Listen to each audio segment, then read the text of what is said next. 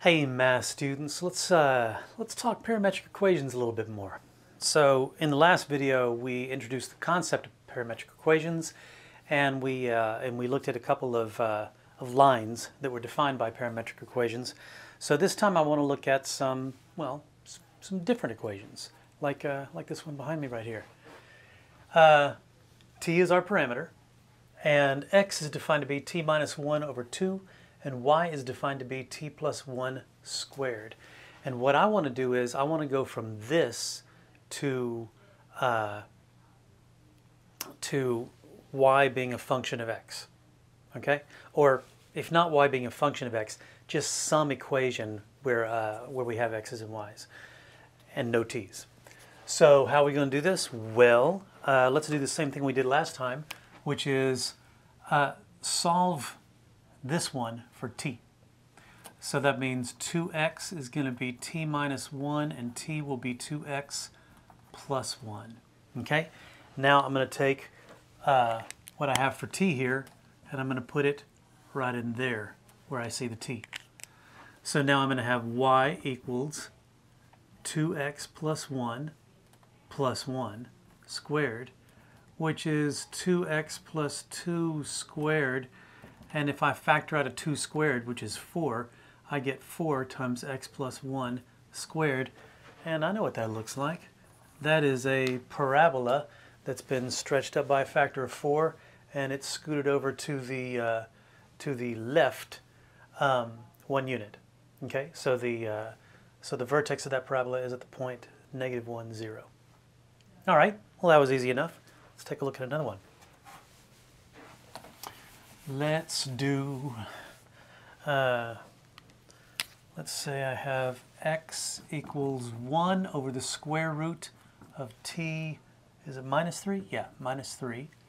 And y equals negative 2t over t minus 3. Do the same thing. Take this function here, or take this equation here, solve for t. So let's see. If I multiply both sides by the square root and divide both sides by x, I get the square root of t minus 3 equals 1 over x. And then t minus 3 must equal 1 over x squared.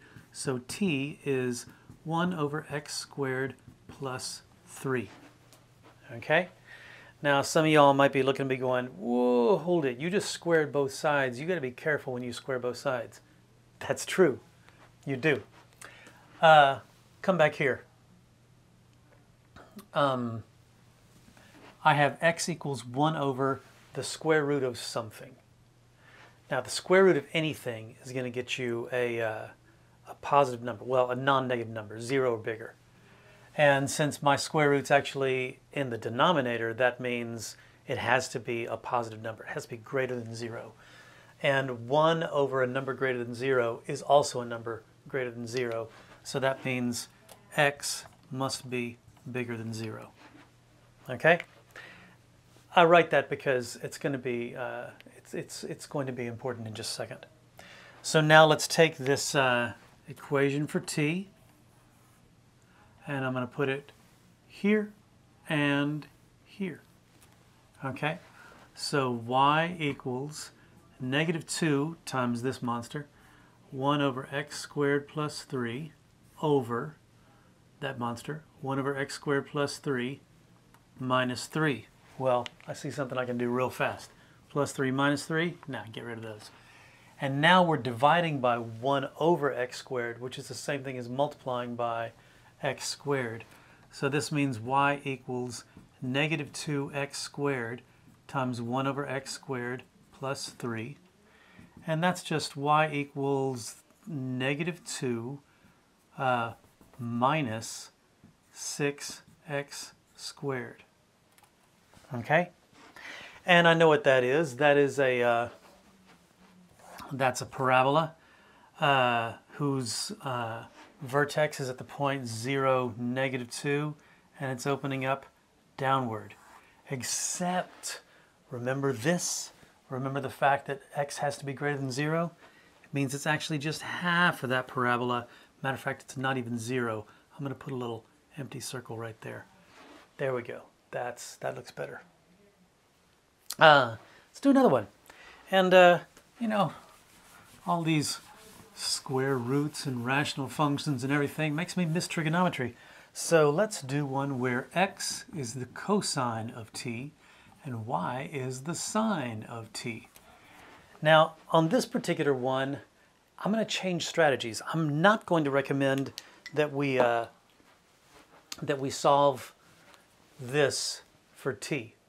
Instead, I'm going to think, what's one of the most fundamental characteristics of sines and cosines? That Pythagorean identity, right? The fact that the cosine squared plus t plus the sine squared plus, cosine squared of t plus the sine squared of t equals 1, right? Well, cosine squared is just going to be x squared, and sine squared is just going to be y squared. So there you go. There's our equation. X squared plus y squared equals 1. And I know what that is. That's a circle. That's a circle with the center at the origin with a radius of 1. So as long as we're doing some trigonometry, let's do some more trig, but let's spice it up a little bit. Let's say that x is 2 times the cosine of t plus 3, and y is going to be 5 times the sine of t minus 4. Yeah, all right, that gives us something to chew on. Again, let's solve this not for t, but for the cosine of t, and we'll solve this for the sine of t. We'll say cosine squared plus sine squared equals 1. We'll see what we get from that. So that means this is going to be x minus 3 equals 2 cosine of t. So x minus 3 over 2 equals a cosine of t. And over here we have y plus 4 equals 5 times the sine of t, which means y plus 4 over 5 equals the sine of t. Now remember, cosine squared of t plus sine squared of t equals 1, right? Okay. That means this thing squared, which is x minus 3 squared over, we'll call that 4, plus, now we're going to square this, y plus 4 squared over, let's call that 25, equals 1. And wow, we just went straight into the formula for an ellipse. An ellipse whose center is the point 3, negative 4, whose major axis is 5 units, well, actually 10 units long. Minor axis is 4 units long. And by the way, what I'm doing is I'm taking the square root of this and then doubling it. And, all right.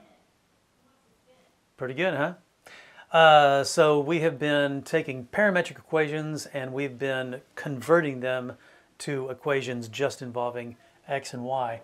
And I hope this helps.